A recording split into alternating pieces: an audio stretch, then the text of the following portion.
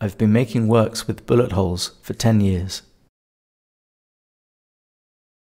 The intention is to capture the texture of the most significant geopolitical activity happening in our world today.